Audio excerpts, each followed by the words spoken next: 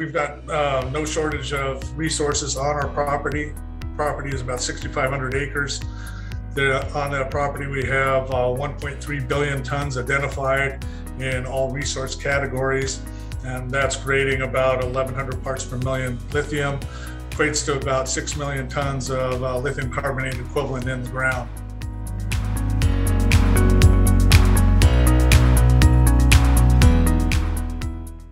Hello, welcome to Assay TV. Today I'm joined by Dr. Bill Willoughby, who is the President, CEO and Director of Cypress Development Corp. Cypress are developing the Clayton Valley Lithium project in Nevada, USA.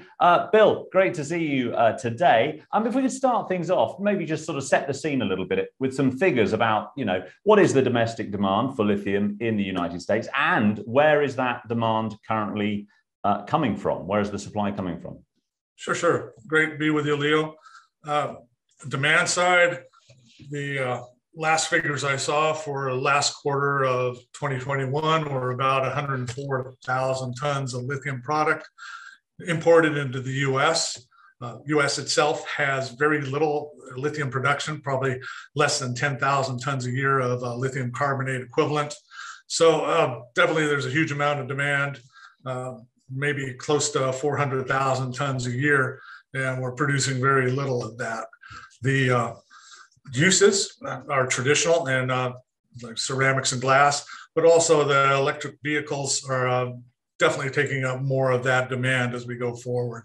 So we can see more of the demand on the available lithium imports coming to the US. That's a growing percentage. We want to be in a position with our project in Nevada to be able to take advantage of that. I mean, look, take us through something. I mean, what are some of the disadvantages of importing? I mean, the traditional models of economics would tell you that if another country is very good at making lithium, you should buy it from them. Why produce it domestically? Well, for the US, I would have to say the first point of that is 80% of the lithium comes out of China, lithium imports. So we've got a supply concern there. There's also the whole supply chain and being able to get enough lithium in a timely fashion. And that you can see auto manufacturers like Ford, GM, that's a consideration for every company right now, Tesla.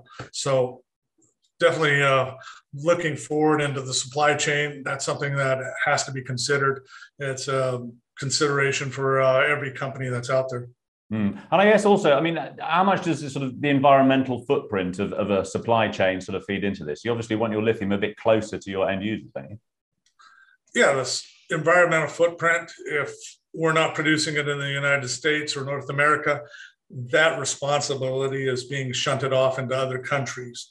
It's almost the same situation as every other metal and every other product that the U.S. imports. So for myself as a responsible U.S. citizen, I want to see that production come from the U.S. We need to take care of our own business in terms of environmental impacts. I would like to see our project to be well advanced and responsible in that manner. Absolutely. And to what extent is the government, both on the federal level and also in the states, supporting the development of lithium projects in America? Well, let's start with the federal level. The federal government, both under the current and previous administration, have recognized lithium and other strategic minerals as being important, include rare earths, nickel and cobalt in that category. So everything in the battery metal space is important to the U.S. and has been recognized that way.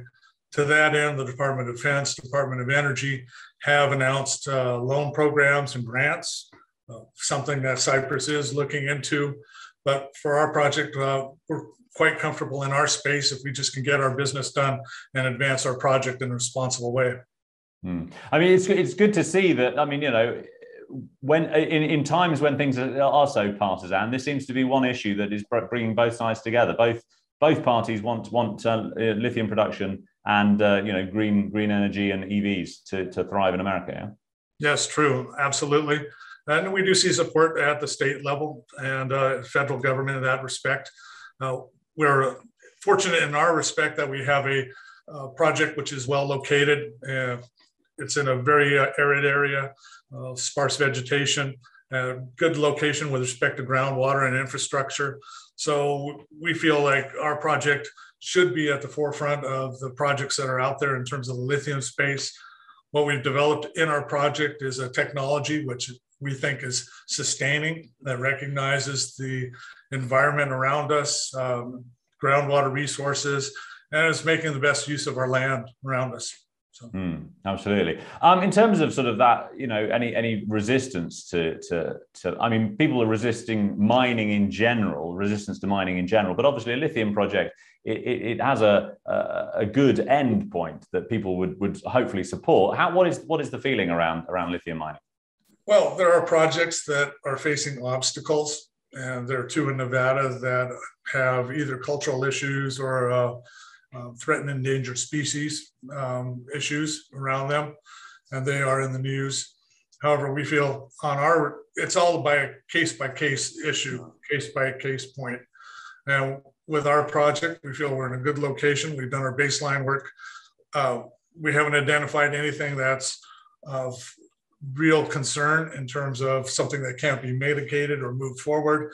It's definitely a good location in terms of being something that you would equate to a brownfield sort of setting.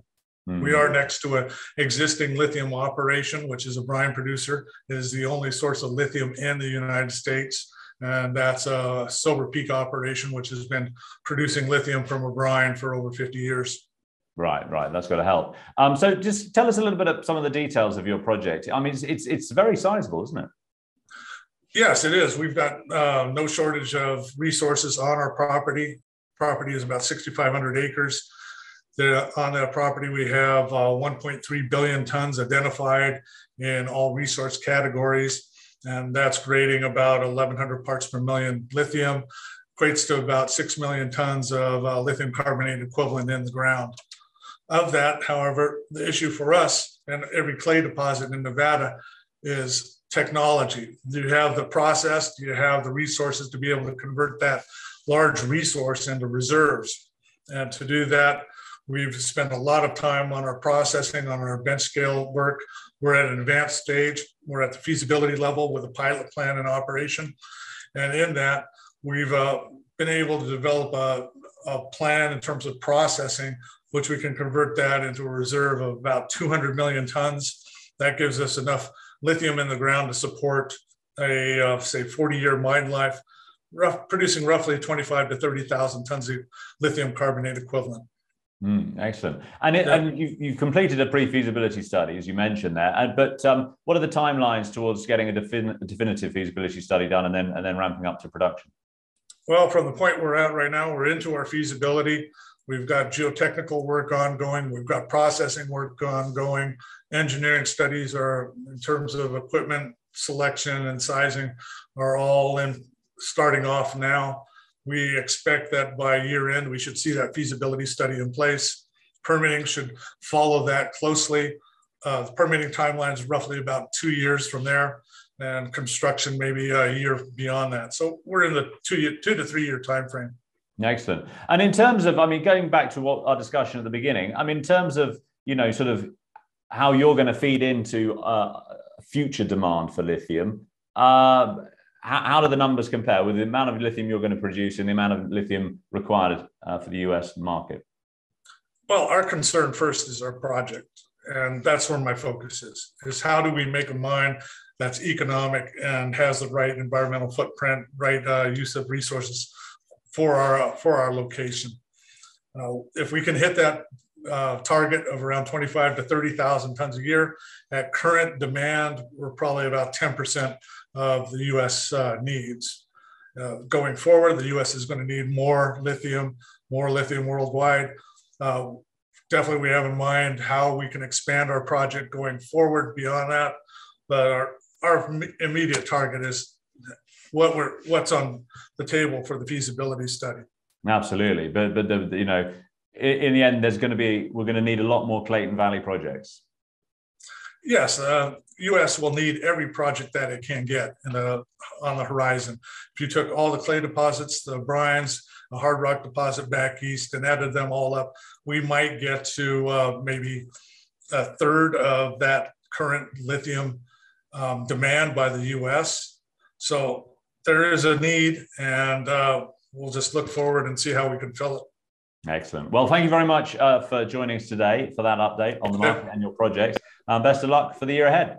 Yeah, thank you, Leo. It's been a pleasure.